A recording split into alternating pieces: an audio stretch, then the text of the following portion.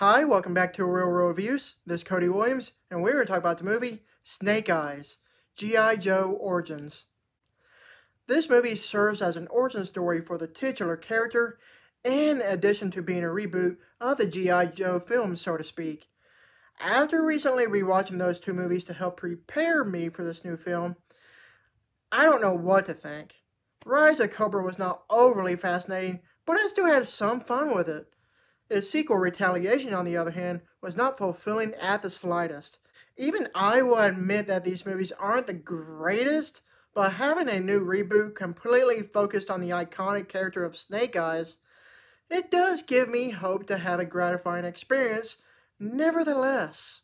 The movie story follows a mysterious lone fighter known only as Snake Eyes, who is welcomed into and trained by an ancient Japanese ninja clan called the Arashikage.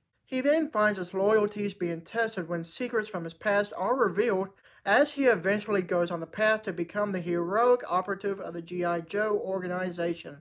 Not gonna lie, but by the time the movie was all said and done, I was mad. Why is that? That's a question that will be answered later on. Before we get any further, I want to talk about what G.I. Joe means to me. I've always enjoyed watching reruns of the old classic G.I. Joe animated cartoon while growing up during the 90s, and I also had a pretty good collection of the action figures. So, in a matter of speaking, I would classify myself a fan of the G.I. Joe brand. Moving on back to the movie. Let's just say that I have mixed feelings on the matter. There were some good things that I liked, but unfortunately, the bad outweighs the good. It's a darn shame because I really wanted to like this film. There was potential, but everything I wanted out of this movie was completely squandered. I don't downright hate this movie, but it could have been a whole lot better than what it was. Where the movie displays its greatness is within its many characters. Henry Golding plays the role of Snake Eyes tremendously, mind you, but I was also fascinated by the others, including Samara Weaving, Andrew Koji, and Peter Mensah. With all their talent displayed throughout, I really enjoyed all their performances.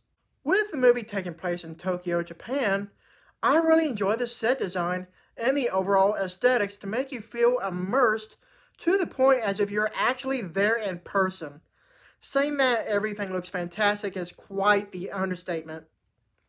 The many fight scenes were phenomenally choreographed and fun to watch, if you could actually see them. What I mean by that is, I don't know if it's the camera work or the editing, but half of the time, you can hardly make out what's happening during the scattered fights throughout. I guess they took notes off of Batman Begins for that aspect alone. Come to think of it, this movie is heavily reminiscent of Batman Begins to some extent. Just go out and watch it and you'll understand what I'm talking about. Coming back to what made me madder than snot about this movie, the film's biggest sin is the fact that it slowly sets everything up, and right when it starts to get interesting, the movie just abruptly ends like that. This may be a spoiler, so leave right now if you don't want anything ruined. I get that this movie is an origin story, but literally, the whole film is all set up and ends on a dime right when we finally see Snake Eyes and his iconic getup that many fans, including myself, have come to love. I'm sorry, but I hate when movies do that. Ultimately, I'd be surprised if we actually do get a sequel to this movie, but it totally depends on how it performs with its box office numbers. If we don't, then we're just stuck with whatever you want to call this movie, because I don't have a term for it. Overall, Snake Eyes G.I. Joe Origins is a movie that tries to revitalize the G.I. Joe brand for a whole new generation, but in the end, it fares out pretty well with some discrepancies. Like I said earlier, I don't entirely despise the movie, but it could have been way better. If anything, this movie is below average for my liking. I give this movie a C-. Thank you for watching, and don't forget to like and subscribe to my channel. Keep up my real reviews.